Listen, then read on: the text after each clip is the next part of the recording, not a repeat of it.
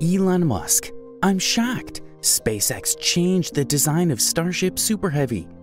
Starship and Super Heavy are the biggest, most important pieces of Elon Musk's grand plan for SpaceX, his private spaceflight company.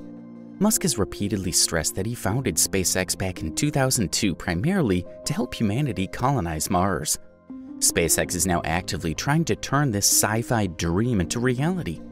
The company is developing a 100-passenger spaceship called Starship and a giant rocket known as Super Heavy, which together constitute the transportation system that Musk thinks will bring Mars settlement within reach at long last. But in order to achieve this monumental task, the design of Starship and Super Heavy needs to be ideal, and Musk continues to make changes along the way to perfect it. Today, we're going to tell you about the design changes in SpaceX's Starship Super Heavy. Now, you may all be wondering about the same question as us. Weren't the Starship and Super Heavy ready? What other changes have been made to them? Will they make a massive difference in their performance and function? Well, stick around till the end as we answer these questions and more as we delve deeper into the design changes that will revolutionize the space industry forever. So, let's begin the video. Not long after Elon Musk confirmed plans to add 3 more Raptor engines to Starship and stretch the upper stage's propellant tanks, the SpaceX CEO has confirmed one of several smaller design changes planned in the interim. On January 3rd, Musk confirmed that SpaceX is entirely relocating one of 2 secondary header tanks that Starships use to store landing propellant. A graphic sketched on the side of future Starship rings further revealed plans to tweak most of the subsections that SpaceX stacks to form a Starship, complementing an upgraded nose cone design. Finally, another design change was spotted on hardware that'll eventually become part of the first full-thrust Super Heavy booster. According to Musk, starting with Starship 24, which is likely the next ship SpaceX will complete, the methane fuel header tank will be relocated from Starship's common dome to its nose cone. From the start, Starship's oxygen header tank has been located at the very tip of the nose, placed in such an inconvenient location for the sole purpose of shifting Starship's center of gravity forward.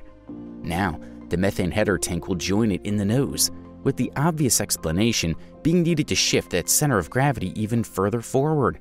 It's possible that this change was planned before SpaceX realized the performance benefits of a stretched 9-engine Starship, but it could also be a preemptive modification meant to counteract the added weight of 3 more Raptor engines and longer tanks.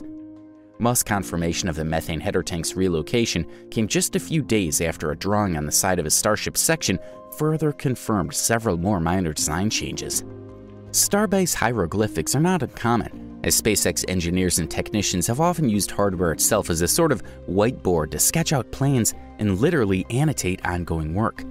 This particular drawing was exceptionally detailed and useful, effectively showing exactly how Starship's design will change beginning on Ship 24.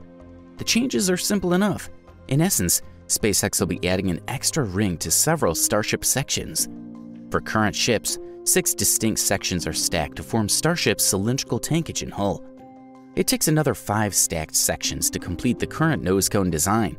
Counting the nose as one, it takes about 7 stack operations to fully assemble the basic structure of a Starship.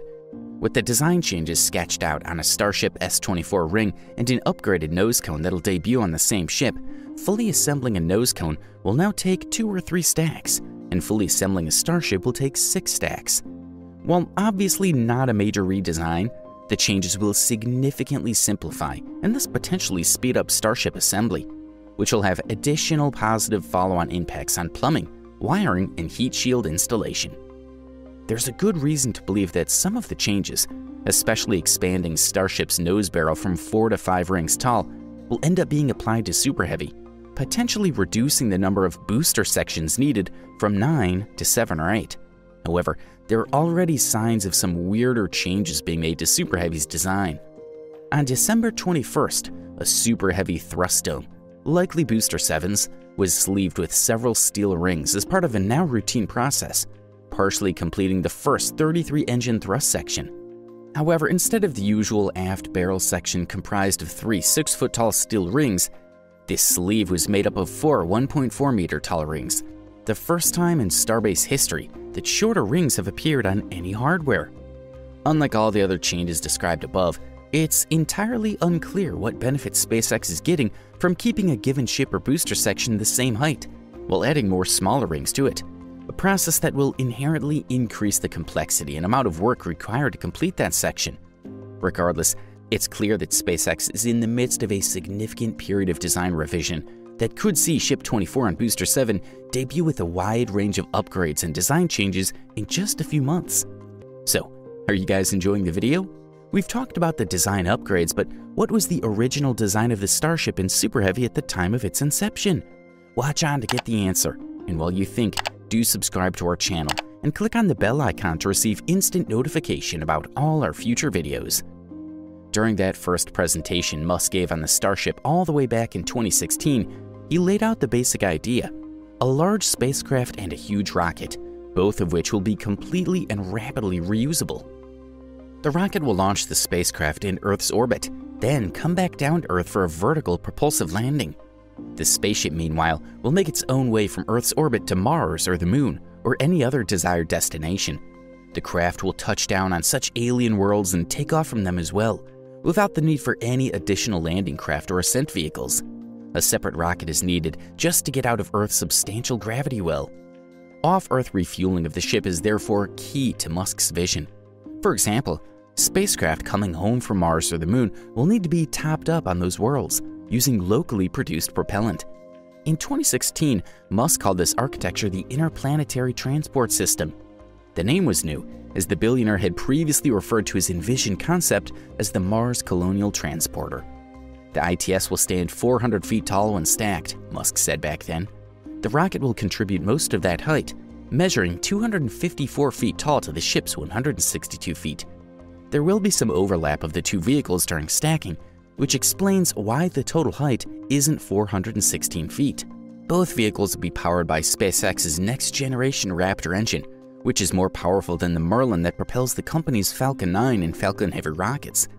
The ITS ship will sport 9 Raptors, and the 40-foot-wide booster will boast a whopping 42, allowing the rocket to produce 13,033 tons of thrust at liftoff, 3.6 times more than NASA's Saturn V moon rocket was able to generate, Musk said. And there won't just be one ITS ship and booster. The ultimate plan involves sending 1,000 or more people-packed spaceships to Mars every 26 months, helping to establish a million-person city on the Red Planet within 50 to 100 years, Musk said. Earth and Mars align favorably for interplanetary missions just once every 26 months. Musk did not lay out plans for building the city.